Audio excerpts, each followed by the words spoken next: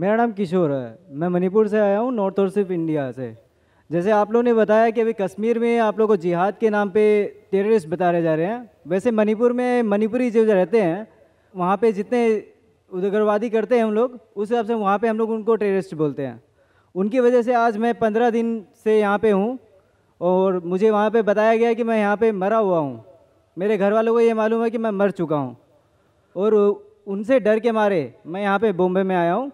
और मणिपुर में आज तक आप लोग का ये पीस चैनल नहीं देखा और मैं बहुत अच्छा रिलीजन कैचर हूँ, मेरी नॉलेज बहुत अच्छी है। मैं गुरुद्वारा गया हुआ हूँ, चर्च गया हूँ, बाइबल पढ़ी हुई है, सब जगह गया हूँ, लेकिन आज तक मुझे ये नहीं मालूम चला कि मुसलमान ही लोग जो दाढ़ी रखते हैं और इस्लाम में क्या लिखा हुआ है वो हिंदी में आज तक नहीं मिली और ना इंग्लिश में मिली मुझे मणिपुर में।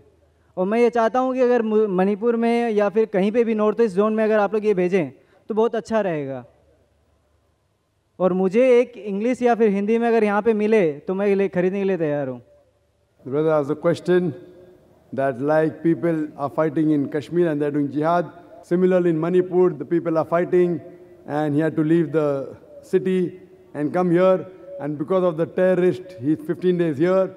He's happy to learn about Islam. He wants to know that why isn't Peace Channel in Manipur? Yeah. And he wants to know that why do Muslims keep a beard? There are two basic questions. Brother, in Kashmir, as I mentioned, I can't say everyone is doing jihad. They are struggling, they are striving. Wait, sir. You are thinking me as the wrong. I says you are at the right. I perfectly understood your question, brother. Okay. I never said that you are wrong. And your question is also very good, brother. But I'm trying to clarify that everyone fighting in Kashmir, they may not be doing the true jihad. Some people for the ulterior motive may be doing wrong thing. Those who are truly following the commandment of the Quran and fighting, then you can say that they are doing jihad fi sabilillah. I cannot put a blanket rule that everyone in Kashmir is doing jihad fi sabilillah. Now coming to your question of Manipur.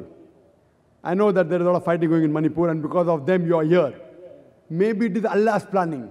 Almighty God has planned that because of fighting you are here, leave us at peace in this world, maybe you'll get peace in the hereafter also, correct? Now you have heard such a good lecture about peace. This world, peace is a temporary peace, which you should strive. But the best peace is the peace in the hereafter.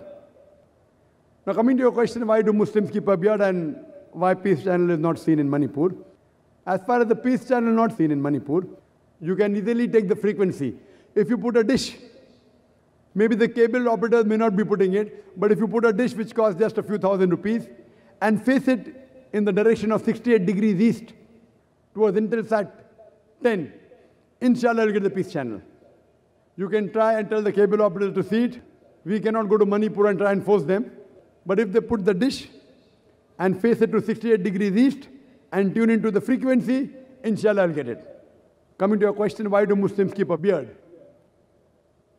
What I say, that if the label shows your intent to wear it, I'd given the talk, that if the label shows your intent to wear it, for example, if you go to a conference of intellectuals, the people wear a label. I'm a doctor, I'm an engineer, I'm a scientist. It gives an informal introduction. When you go to a gathering, a conference, only of doctors, then the specialty is mentioned. Says, Dr. So-and-so, he's a cardiologist, neurologist, nephrologist. If you have a heart problem, you go to cardiologist. If you want to know about kidney, then you go to nephrologist. If you have brain problem, neurologist. Informal introduction. The Quran says, in Surah Anam, chapter number 6, verse number 54, the Quran says that وَإِذَا جَاءَكَ الَّذِينَ يُؤْمِنُونَ بِآيَاتِنَا فَقُلْ سَلَامٌ عَلَيْكُمْ.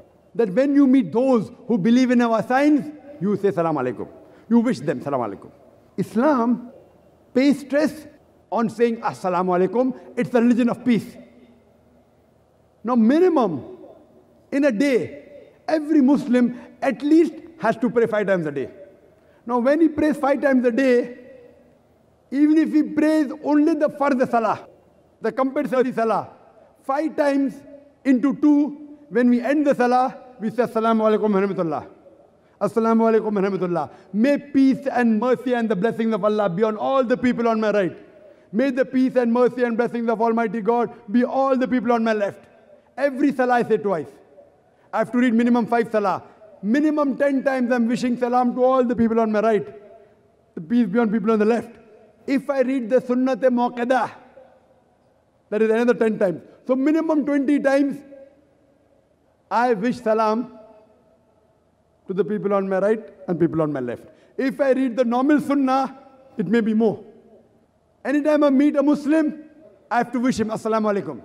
May peace be on you. It's also mentioned in the Quran, in Surah Nisa, chapter number 4, verse number 86. It says, when anyone gives you a greeting, gives you a courteous greeting, wish back more courteously or at least the same. So anyone wishes me assalamu alaikum, I have to say wa alaikum assalam wa rahmatullah. If anyone says peace be on you, I have to say may peace and mercy be on you. If someone says assalamu alaikum wa rahmatullah, I have to say wa alaikum assalam wa rahmatullahi wa barakatuh. I have to wish back better. If someone says assalamu alaikum wa rahmatullahi wa barakatuh, I have to wish back at least the same. Wa alaikum assalam wa rahmatullahi wa barakatuh. If someone tells me assalamu alaikum, and if I say wa alaikum assalam, words are the same, but it's coming from the bottom of the heart. Even that is better. So Allah says in the Quran, wish back more courteously. Now, when I'm traveling, and when I meet Muslims, how will I know that he's a Muslim? So, we have identity, beard. But today, in the media, if you are a beard, you are a terrorist. Yeah. Now, but look at this. Brother, let me complete the answer. Please let me complete the answer. If the Sikhs keep a beard and wear a turban, they are called as staunch followers. If Muslims keep a beard, they are called a terrorist. If the Christian nuns, they cover their head, they are called as religious. If Muslim women are covered, they are called as subjugated. Media. See, this beard can't even harm a fly.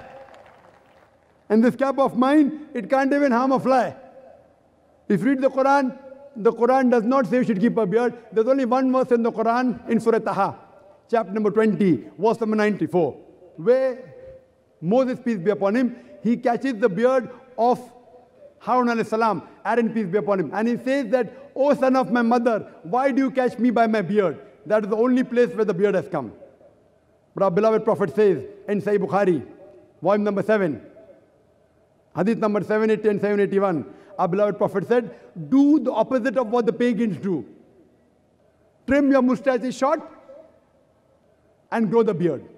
Now, because it is a commandment of the Prophet, Allah says in the Quran, Atiullah wa Atiur Rasul. Obey Allah and obey the Messenger. Our Prophet has commanded and we obey. And it is a good way for me to identify. Many people, when I go to anywhere in the streets or go to a foreign country, they see a cap and a beard, Assalamu alaikum, Assalamu alaikum, wa alaikum salam. It's an informal introduction. I'm spreading peace. So what we realize, that it is an informal introduction. And like for example, if you go in a car, if you're the doctor, he puts a cross. Why? To identify that that car belongs to a doctor. If you have some emergency, you can stop the car and you can ask for help. Now when you see a person having a beard as well as covering the head, you know he's a Muslim. I remember, and if you ask your grandparents 50 years back, 100 years back, they will tell you that the non-Muslims, when they wanted to hire a taxi, a cab, they looked for a driver who wore a cap and who had a beard. Muslim driver, he won't take me for a ride. When they wanted to buy from a grocery, they wanted to buy from a person whose owner had a beard, Muslim. He will not cheat. But today, if you wear a cap or a beard, it means you're a terrorist. So, if the name is maligned, we have to reinstate that glory to this beard. Fine? And it is only a label. It's a commandment of the Prophet. He said it, therefore we do it. It cannot even harm a fly, but it gives an informal introduction that we are Muslims. We can wish each other. And if you have any problem, if you require help, it's the duty of Muslims to help the neighbor. You stop a man with a beard and a cap, inshallah he'll help you. Hope that answers the question. Thank you.